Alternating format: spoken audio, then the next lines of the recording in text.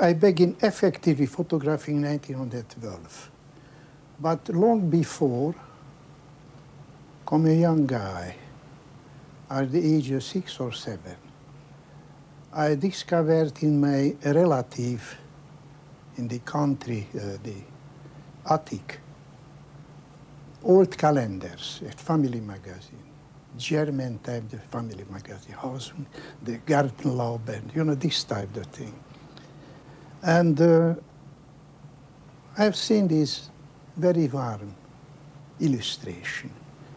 And I dreamed maybe one day, myself, I like to do something this. André Kertesz' childhood dream has come true. He spent his life creating pictures. But little did he know then that one day he would be regarded as one of photography's greatest pioneers.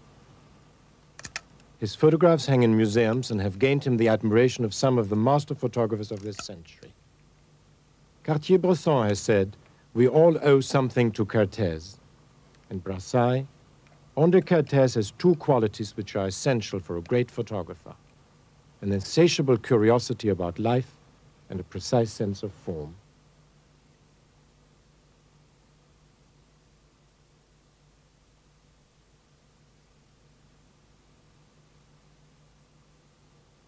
Born in Hungary in 1894, Kertesz can look back at a career which started 70 years ago, when as a young man he captured the world which surrounded him. Teaching himself the art of photography, he developed his negatives in a large wardrobe in the attic of his grandfather's farm. What did interest you most? Everything, human thing. Not only happening, but what is around the human thing, you understand? Home, shadow, happening, animal.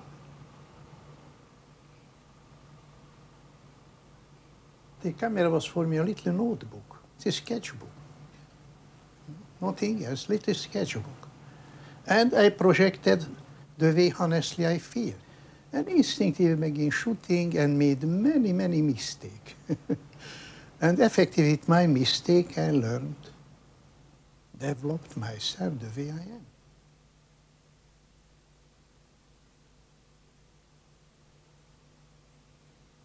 In 1912, everything what I did was exactly composed.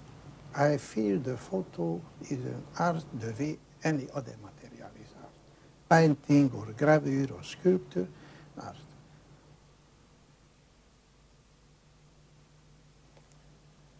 Look, this was a regular, normal, everyday paysan who interested in music. He was the caretaker for my uncle. You know the blind musician? The blind musician. I don't know what happened. It was separated here.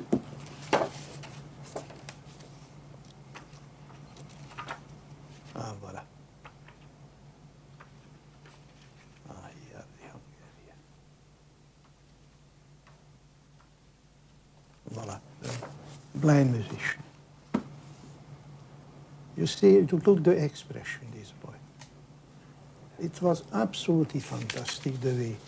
If he is born in London or Paris or Berlin, maybe became an excellent musician. You see this. Many photographs seem to come out of a dream rather than out of a reality. It's real. Whatever, I don't can photograph. He may dream, it is possible. I give the dream, I am the dream, tone. You understand? Give the tone. At the beginning of the First World War, Kertesz joined the Austro-Hungarian army. He took with him his most cherished possession, his camera. Wounded in battle, he was transferred to the medical corps, and during his travels, he photographed whatever and whenever he could. Well, here is two photos what I want to show you. This is 1917. I was a health officer in this time, you know. And between the trip, we stopped in Marburg. for 20 minutes, just before the market. Well, no problem, I go down, waiting a little and make the photo. You find a subject for photographing, or does the subject find you? The subject find me. The subject find me. In 1925, another of Kertesz's dreams came true when he encountered his favorite subject, Paris. It was love at first sight, a love Kertesz has never forgotten and which brought forth some of his most memorable photographs. What I can tell you, for art for me, not for my generation, it was Paris, you know? I look on the window and immediately I see my first subject. One of the introduction for my Paris book. And I think expressing exactly the way I felt in Paris and what I did. J'écris avec la lumière. Et la lumière de Paris est ma bonne copine.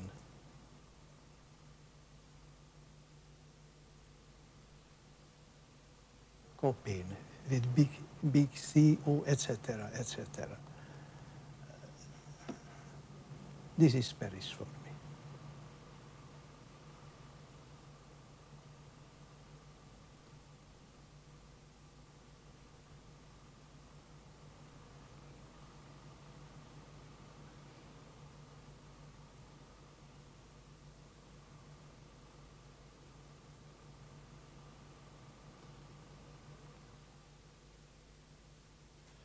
But look, regardez the clochard washing the leg. Regardez cette shadow. C'est à côté, the side de Notre Dame, you see? You don't get inventing this, no? This offering himself and you accept. Now this is a charming, charming memory de Paris. And it was another clochard. In the quai, sur le quai, going along, you know? The pissoir, how decorative. You see? Look how decorative. And in the background, this girl, completing the picture. You never had to go very far for your photographs. You always seem to have found them at the doorstep. Around, yes, the doorstep, you are right. Everything what's happening around interesting for me. I have the relation, yes. Born this way and very happy. This is one which you found at your doorstep, isn't it? This photograph there. Yes. Only I'm waiting for the right moment in the movement. You understand? If you're looking, usually in my photo, the exact moment I catch in the movement, I feel this is. You don't see, you feel the thing. Impossible to see. Here's something exact. I do this thing. This is the only. Here, yes, maybe by waiting 2-3 moments. I did some other shot was not enough for me. Was not enough satisfactory. And after some I came on this. You know? Do you know what the photograph will look like when you take it?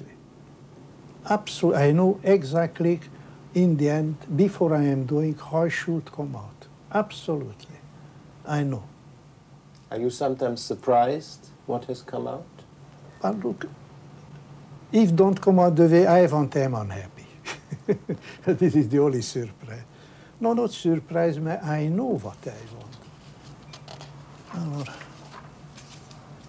voilà the atmosphere, you know. Regarding the reflection here in the water, why I did, I like it. No other answer. Effective, the subject offered himself. I profited. And voilà, the chairs. Now, the chair is an interesting thing. The very first chair I did 25 in the Luxembourg Garden. This was the beginning. And it was with me a very darling friend of me, sourd-muette. You don't understand? Yes, deaf-mute. Yes. And making, you are crazy. why are you doing this? I show you after. And after I finish, you did the right thing. Look this 25. Look the composition, absolutely modern. I have no idea this is modern. You know, I feel this way, I did this way. La Place de l'Opéra.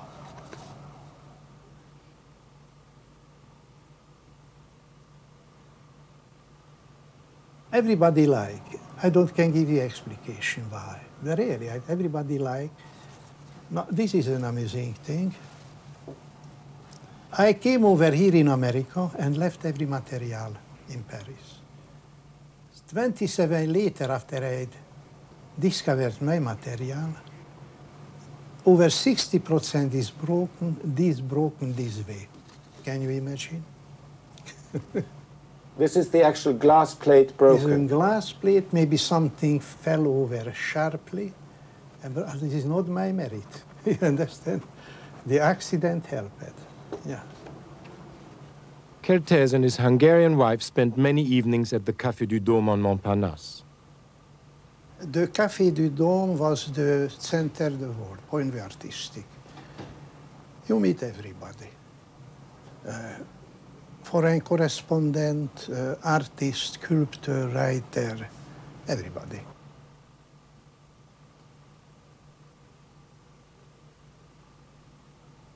Here he met some of his famous sitters, the painter Vlaminck,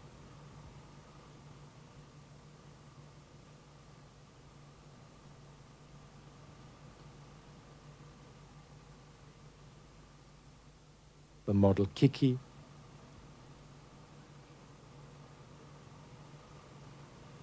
the filmmaker Eisenstein, who had traveled all the way from Russia to meet him, and many others. They all accepted him as an equal and as a friend. Chagall. He was a neighbor of my friend. We was together plenty time, you know, evening too and morning too. You understand? It was a neighbor for my friend. Yeah.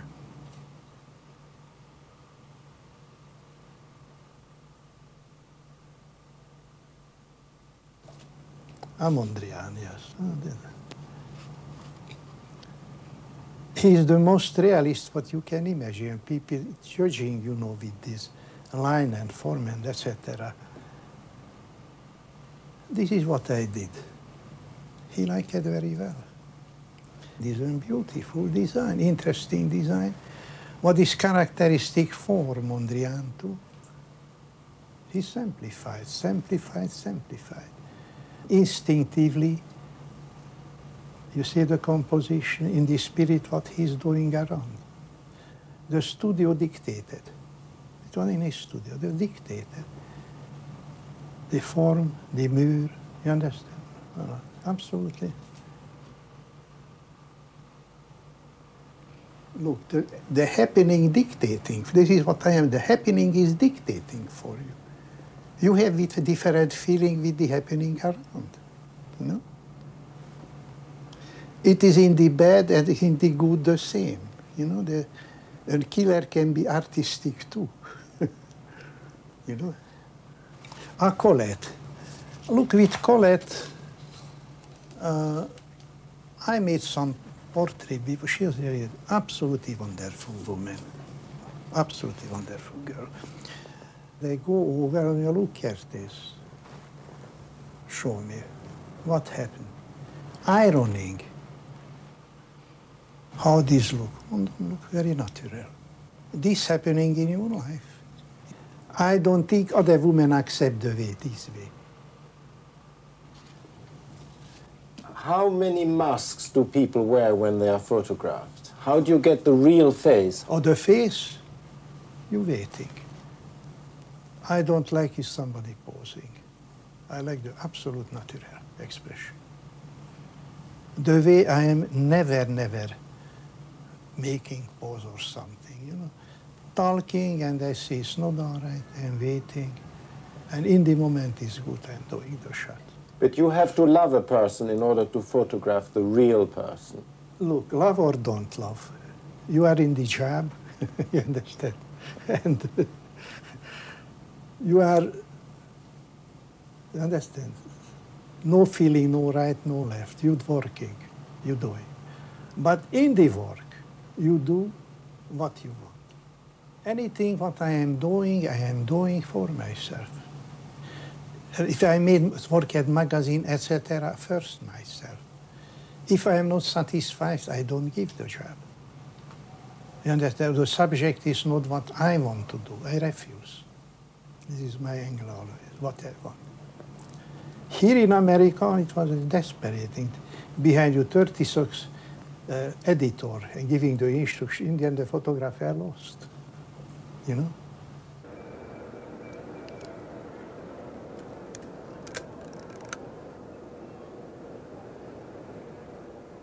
The fame of his photographs had traveled to America, and in 1936 a photographic agency persuaded him to go to New York. He left behind him a successful career and many close friends. New York was a disaster. His kind of photography was not understood, and magazines would not print his tender and sober images.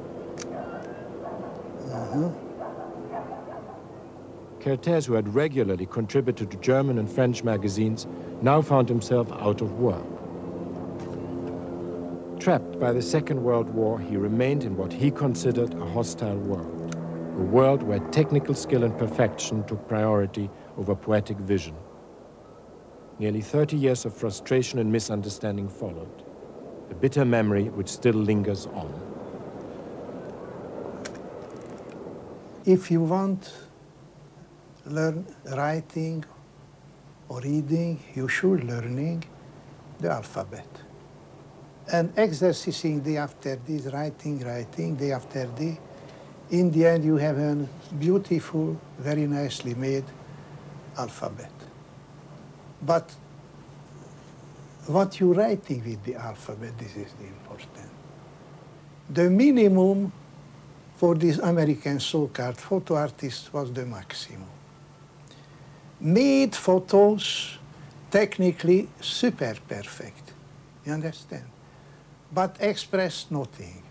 Of accidental one, had a good subject, killed with the the details what you don't need for the picture. You need the projection, the picture, not the technique. You understand? This is what happened. Although very natural, my style was not accepted. You are too human. Your pictures tell too many stories. We have editors to do that.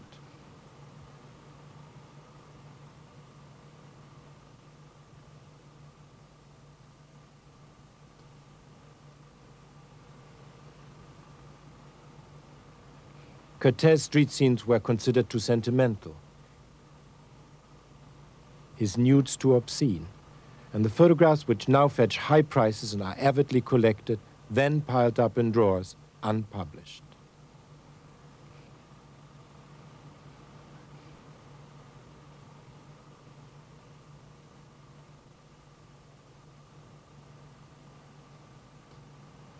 Kertesz's uncorrupted attitude and his freshness of seeing met nothing but indifference, an indifference which forced him further into isolation. One time I worked here for the American ballet. I was very, very unhappy. I can do what I wanted. The very first time I began arranging my light, and this moment a voice, stop! You don't have the right touching the light. Look around, again. Came out a guy. Why? You are not in the union. No, what you mean? This is my light. I am doing my work. You don't have the right. Don't touch. I lost my patience. I don't want telling exactly what I'm telling you. Don't look. This is my everyday work, everyday bread. Why you don't cut? Why you want I stop? You eat. I want it too. Well, nothing to do. I was unhappy, but Anyway, I made the photos, I showed it. I've heard in the west side, it was some children playing. We go over with ballerina, and I made the photo with the children in the street. Look, this adoration, the children looking. You see, in the right side? All the children, you know, fantastic. This was a fantastic thing, you know. Send that over for the Life Gallery, the Life magazine. The same story came back with the other. Terribly far, we don't find that place for you. Saying, this was life. This was life. Anything what you made with intelligence, not mechanical way, don't use.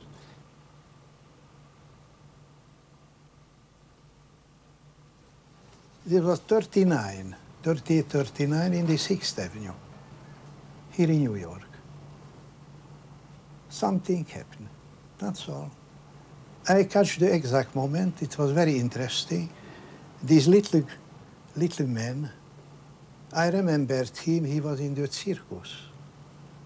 You understand, a clown. And this couple, both blind, with the dog, playing, you see here, same expressionality. He was touched and take all the money and give it. In the moment he gave the money, I made the photo.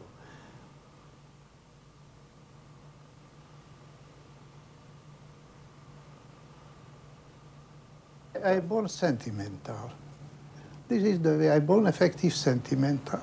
I accept, I feel very well this way, you know. Very not realistic for the today world.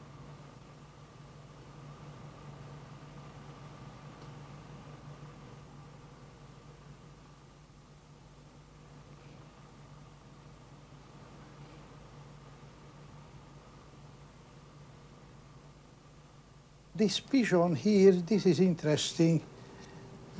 Really, the original idea I had back in Paris. And I like to do something with the right position with the pigeon. I'm sitting down, waiting with the camera, never came. Now here in America, similar situation. And time after time we go around, I dropped in, looking around. Waiting, maybe the third shot. Came the exact position. I like the way it is.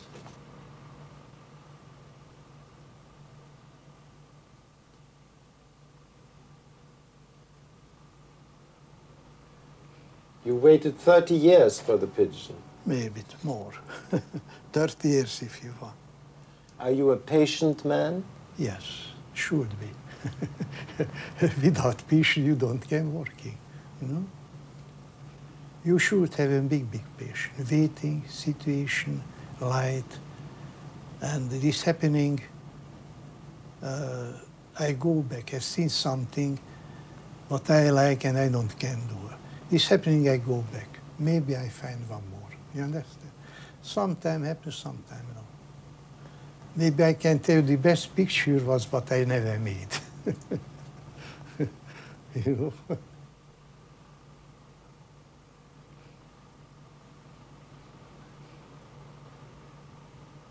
Do you think a photograph reveals the real face of things? Yes. If you projecting the way you feel, give the real thing. Otherwise, give only a document. This is what Life magazine want. If two people would photograph, let's say, an apple, Yes. and from the same angle, in the same light, Yes. those people would take a total different photograph, wouldn't they?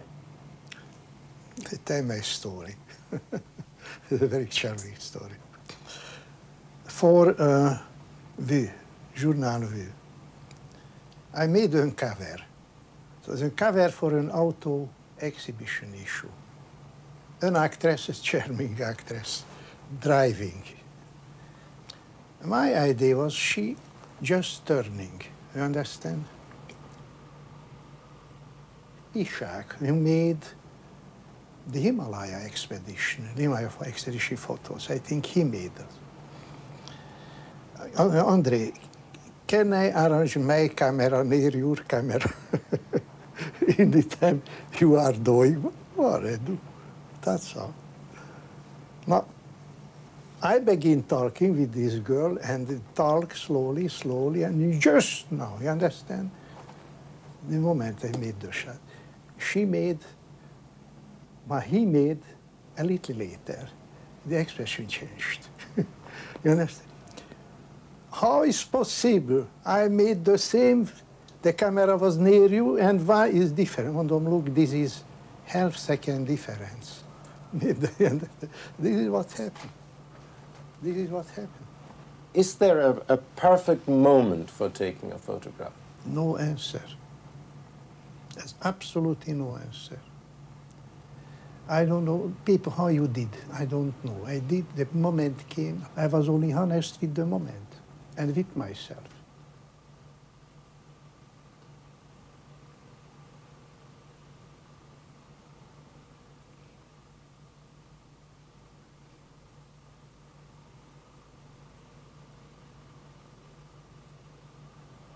Here is some ridicule thing, but was interesting for me.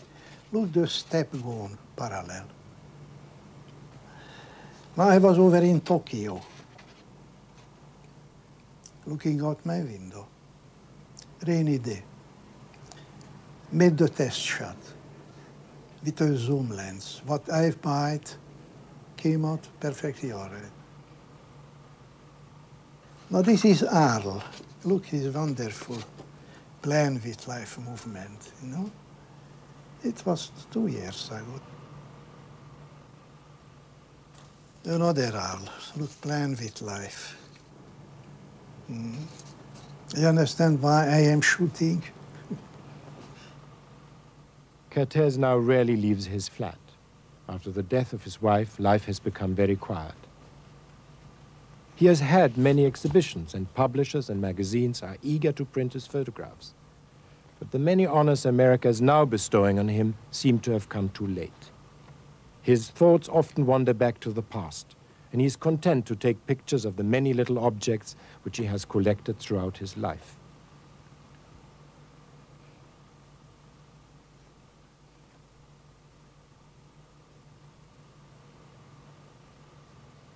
Recently, he discovered Polaroid photography and has taken hundreds of photographs of a little glass bust he picked up in a junk shop. Anything what around you, give something. If you find a little object or some value why you like. Why? You like momentum. But you have many, many relations long before you find the thing. Somebody presented me a Polaroid 6 years ago, and I made some shot, I don't like it. The camera is made for snapshot with flash, nothing else. Left in the corner. 5 years later, I discovered a glass bust, Italian glass bust. I was very touched. The shoulder and the neck was my wife. You understand? And I began shooting, and became crazy, and then shooting and shooting. Now this is small little nothing can make the most beautiful thing too. I know people looking this book and feel something. I don't know why. The way I feel too. Looking out my window, and distortion nothing. How this happened? This came in the camera this way. You know, look this fantastic face. You don't want it expressing something. The face is the sky. You see it? Here I find a second sculpture. Look, two couple. You see? Look the expression. The cloud made the face. This is here the same bust, but the shadow, only the shadow, in the curtain. I like it. This happened, no? This happened, that's all. Look, the eye is only a mechanical instrument. This is what I am telling always. The eye, nothing else, is an optic, a natural optic. What is inside? This deciding in the picture, not the eye.